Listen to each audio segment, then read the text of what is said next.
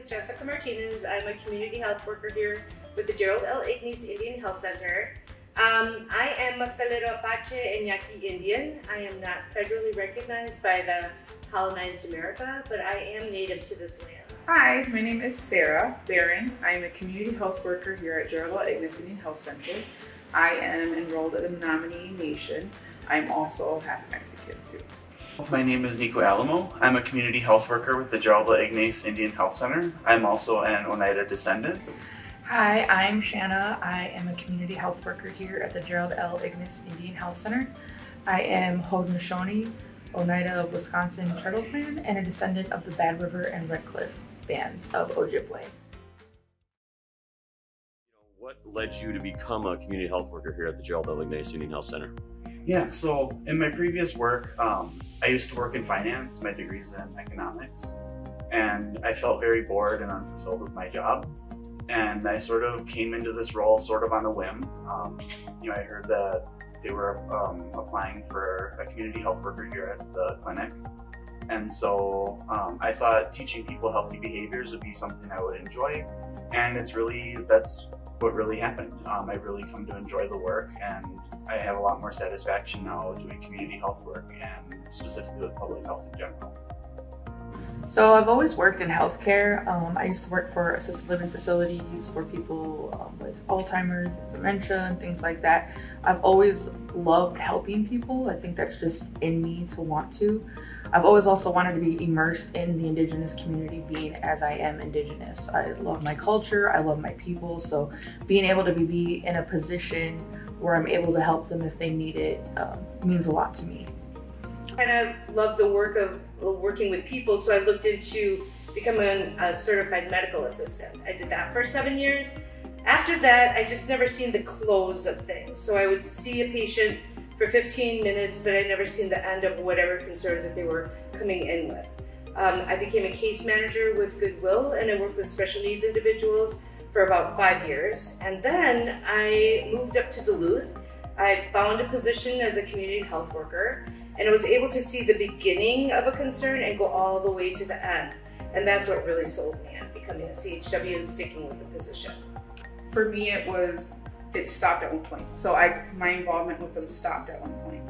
And I felt like sometimes when you make your connection with people and when they trust you, you want to help them a bit more, but you can't, because that part ends. So I realized being a community health worker would allow me the chance to go a bit further for them, to be a bit more involved, and just to be that person that they can come to and talk to, and that they do trust us. So what I do is kind of bridge the gap between medical and patients and things that they need help with. I also kind of facilitate if someone is having health issues. I kind of help address every aspect of that, because if you're, stressed about how you're going to pay your bills, you're not going to really focus on, coming in for a physical. So I kind of am a Renaissance woman, and I kind of like dip my toes a little bit in everything to help you get where you need to be. So you meet so many different faces in the community. You get to learn about their lives, their stories, and a lot of the time it can be incredibly humbling. So I'm really thankful for all of those connections that I made, helping people and really connecting with the community. It's different every day. I do house calls, so I go to participants' homes and I speak with them and I assist them at home. I do office calls, so when I have meetings here in the office, I'm working in the clinic and I'm talking with folks there. In between that, I'm helping out with wherever I can. So wolf meals, maybe I'm in the kitchen cooking. I could be at the garden, planting vegetables, harvesting vegetables. I could be downstairs in the clinic passing out incentive cards to people so that we can support them in their health and screening out cancers. I could be downstairs working at the command center, preventing COVID from coming through our doors. So I could be in numerous amounts of places. So it'll range from bringing in our clients, our patients, kind of outreaching for them to see if they're up to date with their cancer screenings, such as breast cancer, the CRC, So just making sure that there's no gaps in there. It can even range for if we have our food and fitness event happening to where we're reaching out to them to see if they're interested about learning about new diets or new ways to shop to save money where they're incorporating healthier foods into their diets. It can even go from us coming into a room to speaking to clients about programs we have available for them at our clinic that are free of charge. About that, what's kind of some challenging things that you kind of encounter on a day-to-day basis? I definitely say maybe like the emotional aspect of it. You know, you get more, being a community health worker, you're more involved personally with your clients, you know, hearing their stories, hearing their struggles.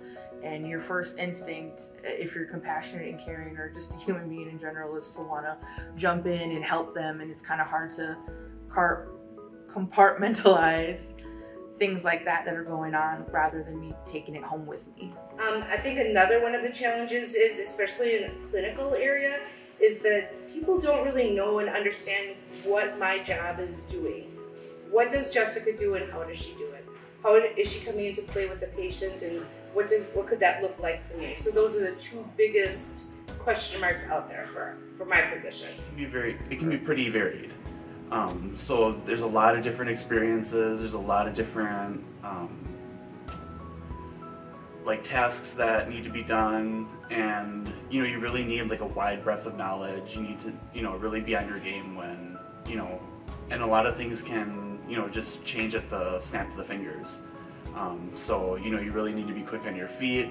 You really need to be, you know, you need to have that in the forefront of your mind that things can really change. And honestly, there's some moments where things feel too big. It feels like too big of even a grasp for us. And that's even a moment where we have to take a step back and realize that even just the small things that we do make a big difference and a big change. I'm blessed to have a boss who is extremely supportive and helpful, and she just advocates for us and, you know, things that we need to do. She's very, you know, like, if you need a minute, take a minute. You know, if you can't get this done right this second, if you're feeling overwhelmed, you know, take a minute to relax. So, you know, having resources for, you know, diabetes prevention, having resources for housing, having resources for sex education, different things like that is really, you know, it's really needed for our work to be able to provide the best amount of care.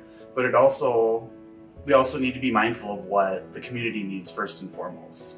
So like I mentioned, prediabetes and diabetes earlier, if that's what our community is really struggling with, having a lot of resources, you know, centered around, you know, diabetes, prediabetes, and even, you know, not necessarily just prediabetes and diabetes, but also resources on, you know, healthy access to foods and different things like that. For me, it's always going to be like open floor communication, open door if I feel like I can go to you and I can talk to you and address issues if we do have. Also, too, it's programs and trainings that can be offered to us. I've had amazing supervisors, and by that I mean the nature of our work is so much so that we have to go off and do things on our own. So a lot of trust has to be given to me as a CHW to be able to know that I'm going out, doing my work, and then coming back. So I know that support for your supervisor, the support that you have from your supervisor is huge. And then that, of course, is going to come from the support that they have from their supervisor. So that's one thing I know for certain. I just look forward to working with everyone. I look forward to being in the programs, and if you see me, say hi. I'm more than willing to help you with anything. I think this is a huge opportunity to service our Native American people and to make sure that they can have success in their lives. And the wraparound service that is designed as part of this facility here, CHWs can certainly make to create those bridges, gateways from clinical to behavioral health, over, you know, straight over to behavioral health again, maybe even into referrals. So the support is definitely there, and CHW work is designed to do that. So I feel honored to be a part of that process and to be able to be trusted to do that. For Greater Milwaukee, I'm going to say, you know, take a look at how your facility can utilize our work the best. I know that we can fit someplace, and CHW's work is always different. So even though mine may be in a clinical setting, we don't know. For housing, we could use somebody to talk to people who are homeless and figure out what else their needs are, and maybe give them resources so that they can become more stable, so that perhaps they can have a phone and be in connection and not lose that opportunity to get housing. So there's so many ways to utilize and to implement CHWs, and just know that it's possible. I just want to say thank you. You know, despite being Native myself, I wasn't really entrenched in the community as I am now. And, you know, the GLIC community has been so welcoming and so kind. And, you know, that didn't matter, that I was, you know, essentially an outsider to them. You know, they welcomed me in open arms, and I really think we've made, you know, a very valuable connection with each other. And so being able to, you know, serve the GLIC community for the past almost 2.5 years has been, you know, it's been an honor. And so I want to thank the, you know, the community for that. I think it's just important to keep in mind that to keep yourself well is to also keep your community well. You can't, you know, pour from an empty cup. So if you're trying to get into this, definitely always look to yourself to make sure that you're doing well. Also, I'd like to do land acknowledgement for the land that we're traditionally on, which is Ho-Chunk, Potawatomi, and Menominee. Thank you.